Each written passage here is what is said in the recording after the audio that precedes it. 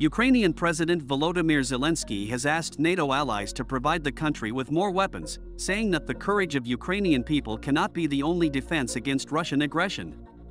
In an extraordinary session of Ukraine NATO Council, Zelensky said Ukraine needs at least 7 more Patriot systems or similar anti-aircraft missile systems, saying that they can save a lot of lives and make a real difference. Zelensky reminded that there have been discussions about the delivery of 1 million artillery shells for Ukraine, and these shells must be finally delivered to the front line. Furthermore, the Ukrainian leader called for the provision of long-range missiles and aircraft. If we have a coalition of fighters, then we need a sufficient number of aircraft to actually overcome the Russian air fleet. It is not a matter of the number of promises, but the actual number of aircraft in the sky, he said.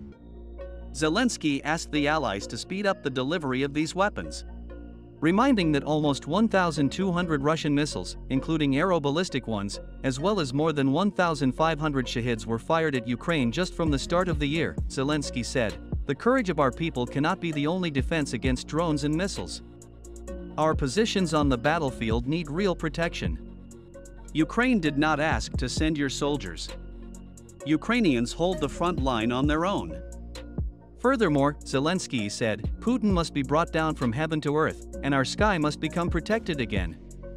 This is real and completely depends on your choice. Choosing whether you treat all partners equally.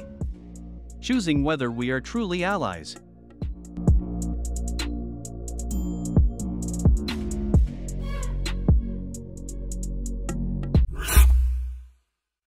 Georgia risks sliding into Russia's orbit. The country may become another Belarus. Katia Dekanoidze, head of Russia's parliamentary opposition, spoke in an interview with NV Radio about the controversial Foreign Agents Bill and the threats it poses to Georgia. If the bill passes, it may create a barrier to Georgia's EU and NATO aspirations, according to Dekanoidze. Georgian citizens, especially the younger generation, call this bill Russian because Russia had the same past one in 2012, she said. They recognized as foreign agents such people as Alexei Navalny, Ivan Zhdanov, who were then either killed by Russian President Vladimir Putin or they left Russia. Therefore, I think that what awaits Georgia is, if the bill is passed, is becoming another Belarus, where people realize that no democracy can take root. If the parliament supports the bill in the third reading, the Georgian people's resistance will be very serious, Dekanoidze suggested. I'm sure that Georgians won't live under a dictator like Belarusian President Alexander Lukashenko, she said.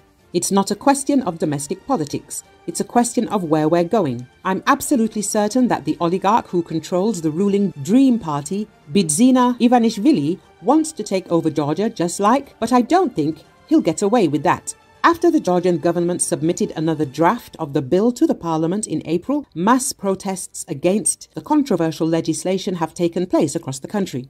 Georgia's parliament gave initial approval to a bill on foreign agents that the European Union said risked blocking the country's path to membership. The fate of the bill is widely seen as a test of whether Georgia, 33 years after the collapse of the Soviet Union, intends to pursue a path of integration with the West or move closer towards Russia. As many as 10,000 opponents of the bill gathered outside the parliament, sitting atop cars and buildings a day after police used pepper spray to clear protesters away from part of the building. Several thousand protesters moved over to the government building, heavily guarded by police, to demand a meeting with Prime Minister Irakli Kobakidze, the bill's principal backer. Russia destroys nearly all Ukraine's thermal generation nuclear power plants at risk. Russia has destroyed almost all of Ukraine's thermal power generation. A threat to Ukrainian nuclear power plants is not ruled out, according to the Ukrainian President Volodymyr Zelensky during a special meeting of the European Council. Russia has already destroyed almost all of our thermal power generation. Dams and equipment of hydroelectric power plants, as well as gas infrastructure, are under terrorist attacks, he said. Zelensky stresses that the Russian invaders do not give up radiation blackmail and continue to play savagely with the safety of the occupied Zaporizhia nuclear power plant. The head of state does not rule out that other Ukrainian nuclear power plants could also be under threat. We do not rule out that the infrastructure of our other nuclear power plants and distribution networks are also under threat from Russian terror, the president emphasizes. After a long pause, Russian troops have resumed shelling Ukraine's energy sector. Russians are attacking Ukrainian substations and thermal power generation. For example, the Zymyv thermal power plant in the Kharkiv region was seriously damaged. On April the 11th, the Trypillia thermal power plant in Kiev region was also destroyed. In addition, the General Staff of the Armed Forces of Ukraine warned that Russians are preparing false flag provocations at Zaporizhia nuclear power plant. Russia is the only terrorist in the world holding a nuclear power plant hostage and using it to blackmail Ukraine and the entire world.